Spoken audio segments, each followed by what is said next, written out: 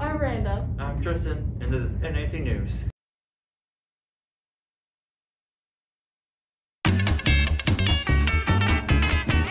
Going down North Andrew, gonna have myself a good time. Friendly faces everywhere, humble folks without temptation. Going down North Andrew, gonna leave my woes behind. Ample parking day and night, people shouting howdy Cardinal. Heading up North Andrew, gonna see if I can't unwind.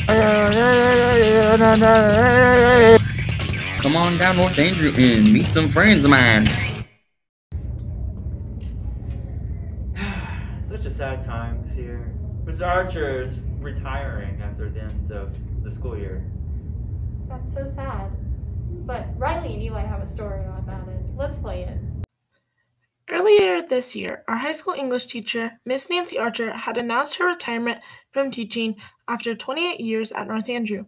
Before she taught here, though, she had taught at Marines County in Bell, Missouri for 3 years, then Cass County in Harrisonville, Missouri for 2 years. After that, she taught at South Nottoway in Barnard, Missouri for 8 more years and is ending her teaching career at North Andrew.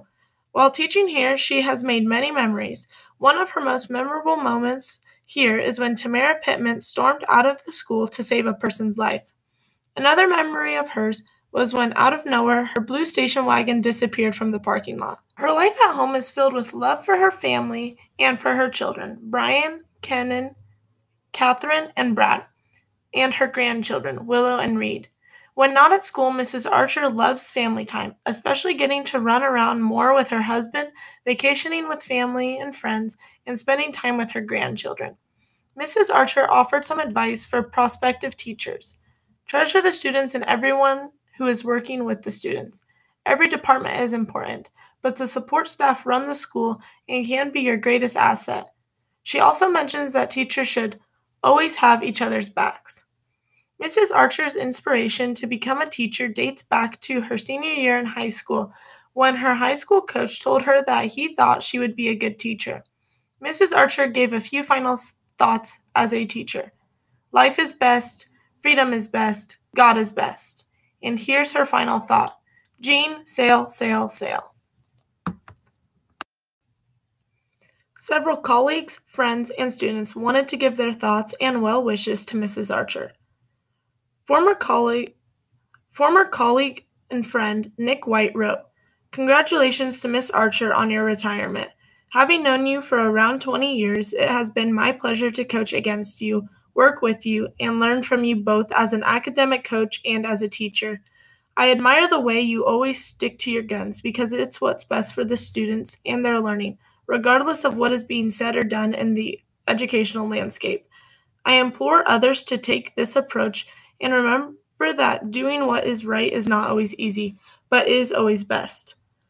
Thank you for your encouragement these years. We have worked together with our tournament and your willingness to trust me in our culinary adventures in Columbia. May you be able to spend your time doing what you enjoy and enjoying what you do. You will be missed."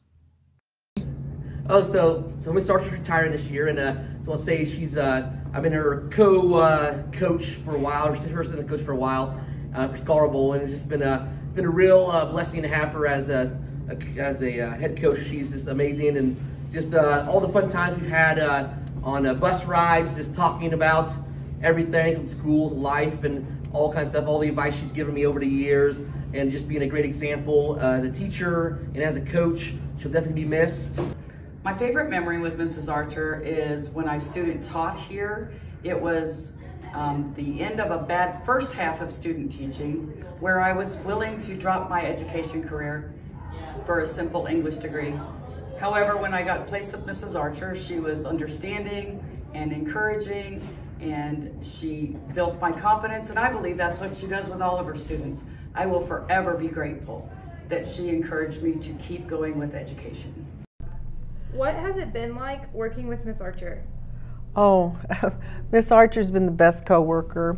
And I've worked with lots of different people over my times in different schools teaching, and she is absolutely the best. Oh my goodness, we've worked on curriculum several times together, and she made it pleasant and we went to a lot of professional development meetings, and that was always enjoyable with her. She always volunteered to drive to NCMC, which I really appreciate because I don't like to drive. But yeah, it's just been really nice working with her. She's been very considerate. She's always shared resources, and we would exchange ideas, and I am really going to miss her. And she's going to leave a big void at North Andrew. It's going to be hard to fill her shoes. Even though she's just a little petite lady, it will be hard to fill her shoes. But yes, have a nice retirement, Miss Archer. It's happening again. Again, we're losing more and more teachers all the time. We are? Yeah. Did you hear about Mr. Windsor? He's retiring. No, I did not. Yeah. Lily and Michaela have a story on it. Let's roll it. Mr. Ed Windsor started his career in July of 2001. He has put 28 years into teaching agriculture. He has had the privilege of teaching at his own hometown for the past 20 years. Before him, Mr. McCrae taught at North Andrew for 29 years. Mr. Windsor announced to his students that he was retiring on Monday, April 20th, and that this year was going to be his last year at North Andrew. Mr. Windsor has had a lot of success being the FFA advisor and has had many success with taking teams to state for it. Mr. Windsor's most memorable moment at North Andrew was having his sons at work every day and watching them become valedictorian and salutatorian of their respected classes. Several FFA moments from district contest teams championship, area proficiency award winners, and all of the trips we took. However, it was an honor to have the National FFA Proficiency Award winner in 2007 and Wildlife MGMT, Colton Chambers. Mr. Windsor is not sure what his plans are after retirement at this time. He said he will eventually look for a part-time job. Mr. Windsor has two sons, Justin and Brent, and kids, no grandkids. Mr. Windsor's favorite thing to do when he's not teaching is going to farm toy shows / auctions, deer hunting, and doing stuff around the farm. When asked what you would tell someone who is going into teaching, Mr. Windsor stated that there's always ups and downs and time went fast. It is a good occupation with set days, and the retirement system is good. Mr. Windsor stated that his high school ag teacher, Carly McCrae, and Dean Swafford, who taught at Savannah, inspired him to become a teacher. We interviewed Carson Thomas on his favorite memories of Mr. Windsor. What's your favorite memory of Mr. Windsor? Whenever I told him my truck got stolen and then seeing his facial expression. What's your favorite thing about Mr. Windsor? We have a lot of stuff in common. We like fishing, hunting, vehicles. Is that it?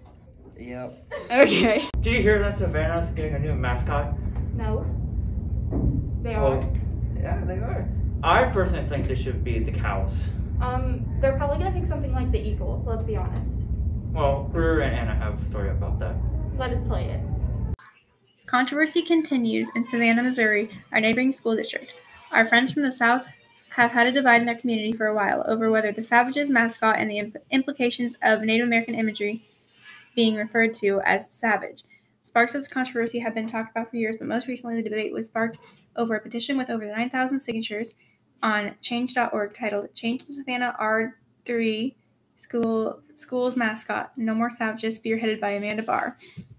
This controversy has been talked about by the Savannah School Board since July 2020, but had no power over the situation, for it was not on the agenda at the time. The Savannah School Board recently held a meeting on what to do with mascot and its imagery.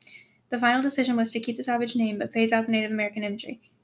Many people have voiced their opinion on Facebook, with t-shirts being made and sidewalks being painted with images of the old mascot and, quote, supported the old mascot and preserving the town's history.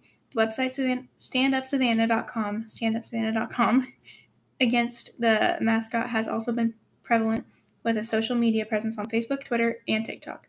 We asked an anonymous lifelong Savannah resident about their opinion on the mascot changes. They said, well, I've had lots of thoughts and lots of time to think about it, and my answer is it's complicated.